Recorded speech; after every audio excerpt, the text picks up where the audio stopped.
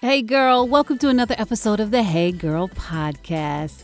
This week we're talking about loving ourselves, getting that love we want from within. And one of the first things we need to do when we're trying to love ourselves is to let go of all of the what ifs that consumes your mind. It's not a healthy habit to dwell on the past, since no matter how much you dwell on it or think about it, it's not going to change.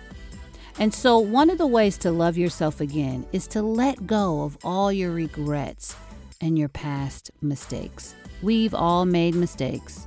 And guess what? You're going to make some more. But the only thing you have control over is the present and what decisions you make today.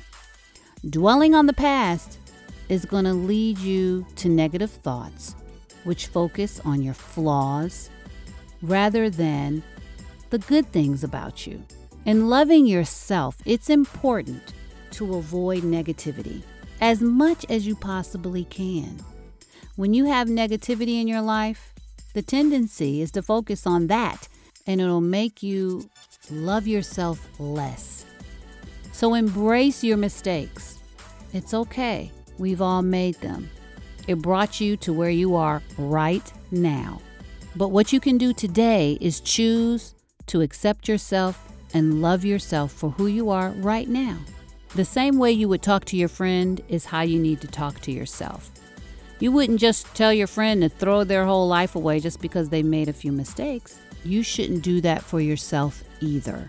Choose today to love yourself, flaws and all.